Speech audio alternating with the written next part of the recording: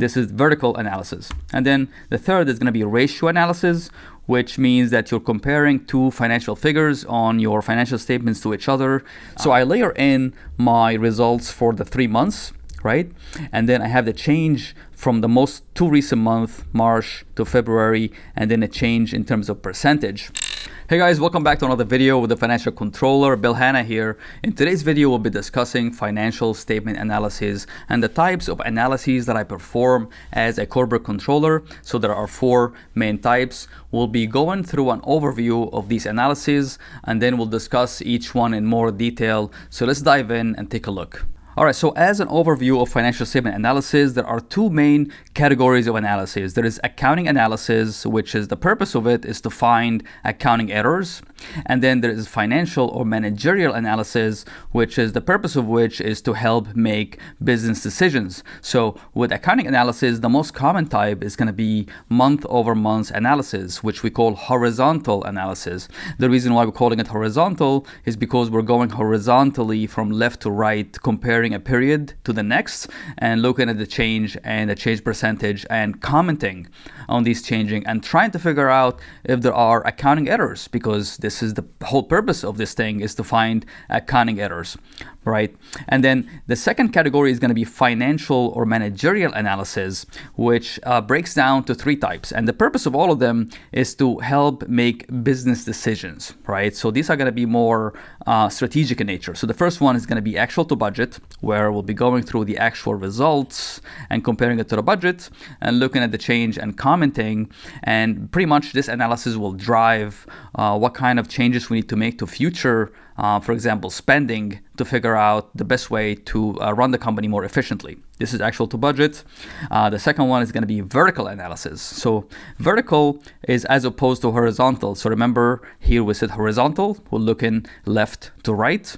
Well, with vertical, we're going top to bottom, right? And the reason is that we're measuring line items on, say, the income statement as a percentage of one of the line items on the income statement. Most commonly, you're measuring expenses to the revenue as a percentage, right? So we'll go through that as an example in a minute.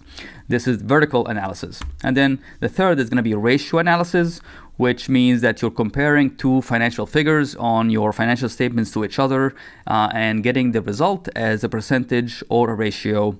The most common example here, for example, is current ratio. Current ratio looks at the ratio between your current assets and current liabilities to figure out whether the company has sufficient funding to meet its short-term obligations. So we're going to go ahead and go through an example of each of these analyses here in a minute. But if you're new to the channel, my name is Bill Hanna. I'm a corporate controller and a licensed CPA in the great state of New York. And the purpose of this channel is to give you the summary and pretty much the juice of my experience over the last maybe 15 to 17 years working in accounting and finance in this channel. So if you haven't subscribed, go ahead and subscribe to the channel. And if you like the subject of this video, give us a thumbs up. That will help the channel reach more viewers. Thank you in advance. I also teach this specific topic on analysis and accounting in general in the Controller Academy. I'm going to leave a link down below. Okay, so we jump back in and we said we have 4 types of analyses that I perform as a corporate controller.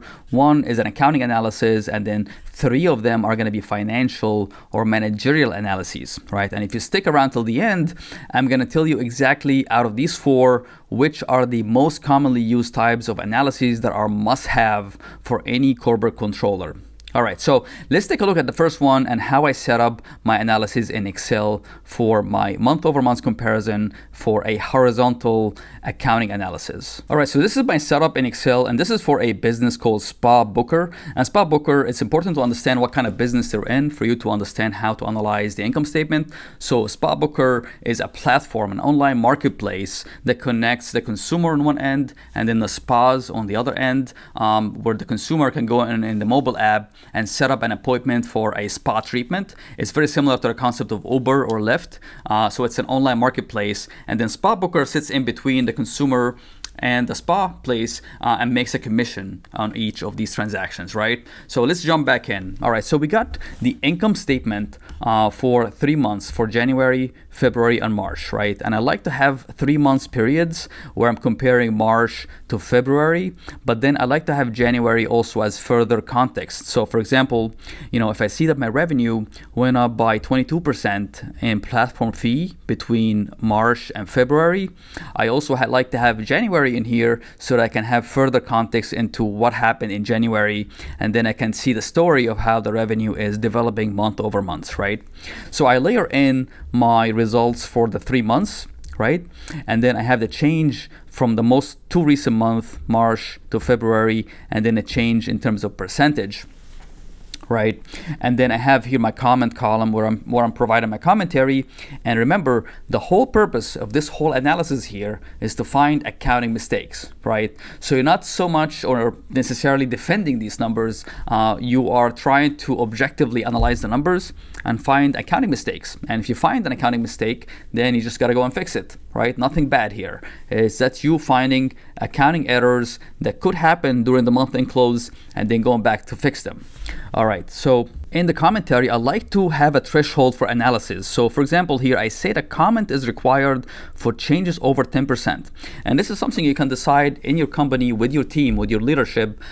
Figure out, speak to your CFO, your controller, figure out what is the threshold that is going to be worth your time investigating, right? Because you don't want to be spending time investigating $5 or $10, right? You want to be going over the big guys, right? So figure out the threshold. In some companies, I've seen that being 2%, maybe 5%. In some companies where it's a smaller company, it's 10%. Just figure it out, the percentage that makes sense, and then go over the commentary over the variances that are over this percentage. So in this case here, we set up 10%. And also I like to layer in my headcount information. So headcount information is going to help me, it's going to help drive the changes that I see in payroll or some of the other cost accounts that are associated with headcount. So for example, January headcount was 26, it went up to 32, it went up to 38. The change month over month is 6, which is 19%. So pretty much I should expect that my payroll costs are going to be moving in the same direction. But if I see them moving in a different direction, then I'm going to be stopping here and saying, wait a minute, it doesn't make sense for payroll to be changing in a much bigger or smaller difference than my headcount information. So when I begin analyzing the income statement account by account, so I begin with the first line on the revenue, which is platform fees, and I can see that went up by 22%. Right. So my commentary on this is to review the sales by customer report for reasonableness, and then provide the commentary that I've reviewed it and ask the question. So for example, when we look at this tab here that we set up for sales by customer, I can see the trend line on how by account, my revenue is going up month over month. Right. So my commentary is going to be that I asked the question, looked at the detail by customer and asked the question within the sales team and figure out if it's reasonable for revenue to go up by that percentage. Right. And generally revenue should go up month over month, right? If you see it going down, then it's a sign of trouble overall. But in this case here, it is trending correctly and going up month over month. And as I continue to go through the income statement, I'm going to start going through some of the cost of sales item. And the first one is going to be server cost. And the server cost in this case is with AWS or Amazon Web Services. And as you might imagine, any business that relies on web traffic, such as Spot Booker, as revenue goes up, you also should expect that your server costs should start going up as well. So we see here that the web cost or the web hosting cost went up by 7%. Right, and we'll say here that this is in line with change in revenue. Even though we see change in revenue is 17%, the increase here is 7%, which is good because you want your revenue change to outpace your cost, right? And that makes sense. And now, as we go down through the statement, we'll see some items such as the salaries and benefits to customer support. And you'll see that all of these accounts went up by 20% month over month. So this is an increase of 20%. And this is why it's helpful to have the headcount information trending up here so that I can see, for example, the headcount went up by 19%, right? And the payroll costs went up by 20%. So it's in line, right? But remember, the whole reason for this analysis here is for you to find mistakes. right? So if this trending here is not 20%, say it's 30% or 40%, then that means something is wrong, right? So you're not necessarily defending these numbers that you're seeing on the income statement. You're trying to find if there's any kind of correlation that doesn't make sense, that will indicate that you might have an accounting error, which is the whole purpose of this analysis. Okay, so this here is a good number to see. 20% correlates to 19%. Right? If it's not correlating, you have to go back and figure out if there is a mistake in the way you booked payroll, right? So I'm going to comment here and say that increase is in line with increase in headcount.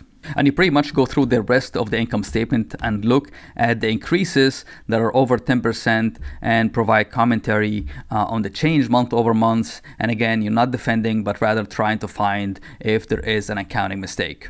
All right, so back to this overview of the types of financial statement analysis. We just covered the accounting analysis month over month to find accounting errors. Now let's take a look at the financial or managerial analyses. The first one is going to be actual versus budget. Let's take a look at how I set up my file. All right, so in Excel here, I'm analyzing the P&L for SpotBooker for March of 2022. And I have a column for actual results and I have a column for budget, right? So I'm going to layer in my actual by account, and then I'm going to layer in the budget, and then I'm going to have a column for variance dollars and various percentage. And then I'm going to do the same thing where I'm going to put my headcount information at the first row to show what is the actual headcount versus budget. And then the variance is 4, and that's 12%, which means that hiring is ahead of plan, right? And I have a tab here for my headcount information, so I'm going to show you in a second. If I flip over to headcount, right? I have my actual headcount data and I have my budget by department, right? So the way to look at this is, for example, the budget for customer support was to have 6 headcount in March, but in actuality, I have 7, right? So that tells me that I'm hiring ahead of budget or more than budget, right? If I flip back to the profit and loss statement, this is going to be a guiding number for me to know where I stand in terms of hiring for budget versus actual. And just like I did before, I'm going to provide a threshold for commentary because I don't want to analyze every single dollar on the income statement, right? I want to go after the things that are more impactful. I want to spend my time wisely. If you have a bigger team and you have the resources, maybe lower that threshold to maybe 2 or 3%. But in this case here, I'm setting it at 10% because I'm going to be spending my time efficiently on the things that have the bigger impact on the P&L. And now I can begin analyzing my accounts one by one. So I'll begin with my revenue accounts, and I have the first one, platform fees. And I'll see here that my actual to budget, I am behind budget by $14,000 or 12%. Right?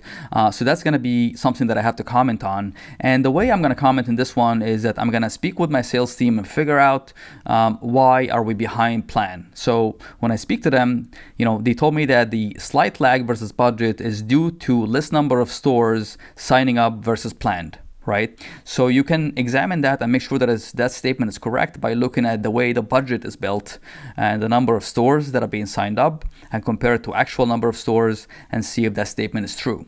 Right? This is how you analyze this kind of number. The transaction fee is off from budget by 4%, so it's below my threshold of investigation, so I'm not going to go through it. But if you set up your threshold to be 3%, then you'll have to comment on this item here by investigating further.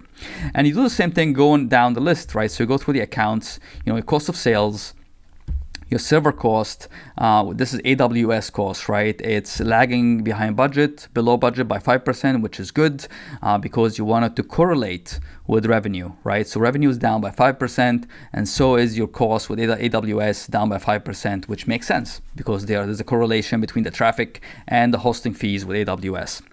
Now, when you look at your accounts for salaries and benefit to customer support in this case, right, it's down, or actually rather it's up by 12%, right? And that's why it's helpful to have the headcount budget versus actual on top here so that you see that you're ahead of budget by 12%, and so is your cost is also ahead of your budget by 12%, and that makes sense.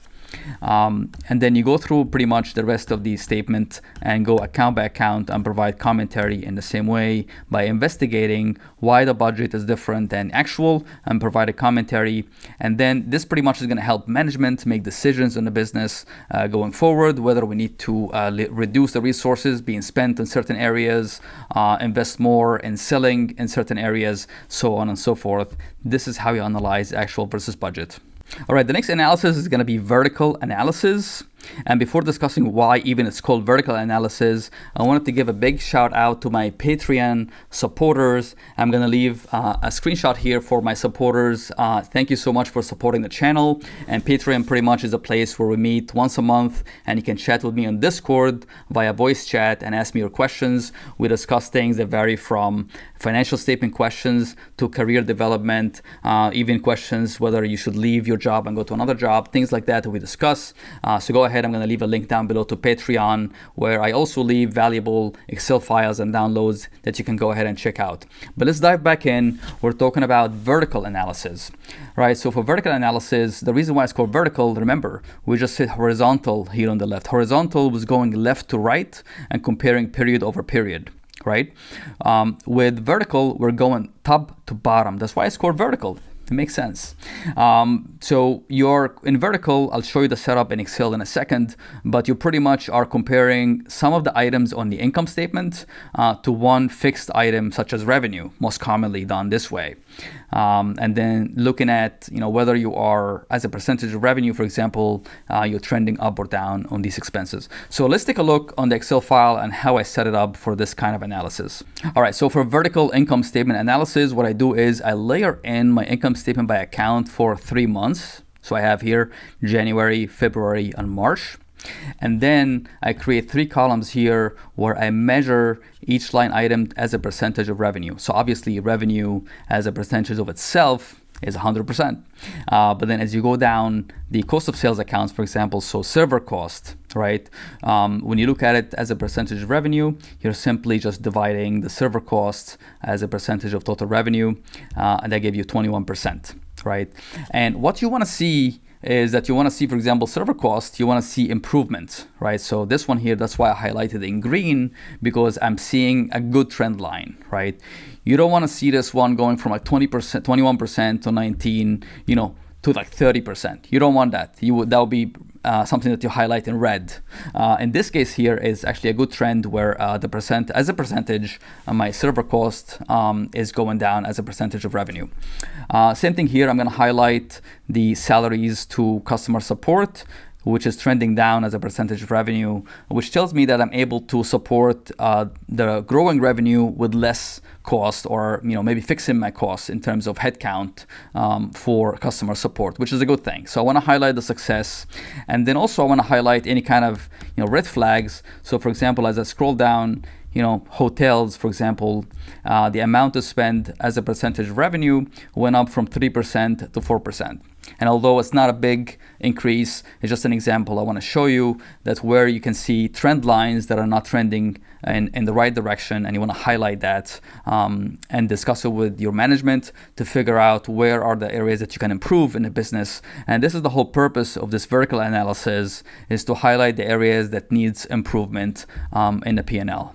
All right, so going back to the overview, we've covered 3 types of analyses: an accounting analysis, and then we covered actual versus budget, vertical analysis, and now we'll take a look at ratio analysis. So the reason why ratio analysis is helpful is because it compares 2 financial figures to each other and gives you the result in terms of a percentage or a ratio. So an example is current ratio. So current ratio measures the relationship between current assets and current liabilities and gives you the result in terms of ratio. The higher the ratio, the better, because that means that you have enough current assets to cover your near-term obligations and current liabilities. And so it's a really helpful way to look at the business, because it gives you a quick way of understanding where you stand in some of these things: profitability, liquidity, and solvency. So let's take a look at how I set up my file for this kind of analysis. All right, so So in terms of setup in the Excel file, I go ahead and list my ratios. So I selected a couple of profitability ratios, gross margin, operating margin, liquidity ratio, such as current ratio, and then a couple of solvency ratios.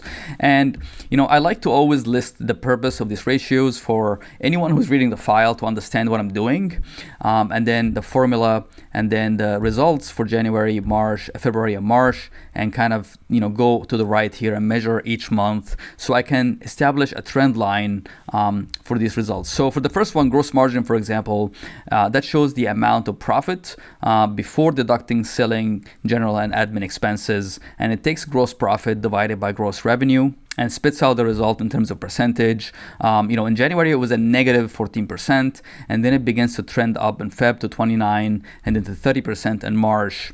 And the goal is 60%, and the goal is something that you can set up by speaking to your leadership in the company and also discussing in terms of industry. So in this case here, this is a software company, and it's common to have a gross margin close to 60%, and so that's what I'm going to set up the goal here to be 60%, and I want to see this number trending closer to 60% in the future.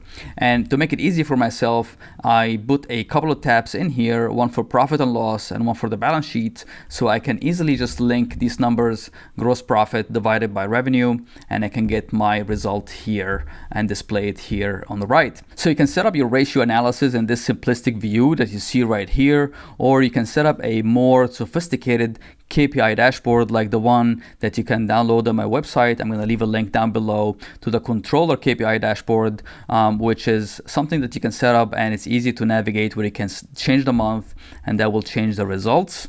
You can go ahead and check out the link down below. I'll teach you how to create it, and you can download a finished product which you can customize to your needs, or you can just set up this simplistic view, which is pretty good. It will go from gross margin to operating margin, measuring each month the trend line, and then also showing the goal. I have here liquidity ratio, current ratio, which is current assets divided by current liabilities, giving me a number, and then I'm going to have a goal. So the goal always with current ratio is to have more than one, because that means that you have much more than your current liabilities and current assets. So that means that you can meet your current or near-term obligations of the company. With the solvency ratios, we've got debt to equity ratio, which is the relative proportion in equity that is financed by liabilities. So for example, liabilities divided by equity gives you 15%. And that means that 15% of the company's business is financed via liabilities versus equity, which is good. You want that to be less than 1. Otherwise, the company can be too leveraged into liabilities. And then you have financial leverage, which looks at the total assets divided by total equity, and then you provide your goal and your explanation of the ratio. So this is a quick way to kind of set up a ratio analysis for the company. Again, I use either this view here, which is simplistic, or a more sophisticated dashboard view here, which I'm going to leave a link down below too as well. And as I mentioned at the beginning of the video, I'm going to share with you the common analyses that I use at month end. So out of all these 4 analyses, the ones that I rely on each month is going to be this first one here, accounting analysis to find accounting error month over month. This is going to be a stable analysis for me each month. And the second one is going to be actual versus budget. This is something that I do every month. So these first 2 are the 2 that I rely on the most. With vertical and ratio analysis, I would only do if I have the resources, enough people on my team to conduct the analyses. If I don't have time for these 2 or resources, I will always default to these first 2. These are the most helpful because the first one tells me if I'm making accounting mistakes, and the second one tells me how I'm spending or operating compared to budget, because the budget is the basically the North Star for the company and what I need to stick to. And if I'm underperforming against budget, I need to figure out why. Or if I'm overperforming, it's good to find out why you're overperforming so that you can learn from the company's results. So these are the 2 results or 2 analyses that I rely on each month. Thank you so much for watching, and if you found this video helpful, go ahead and give it a thumbs up, and I'll see you in the next video.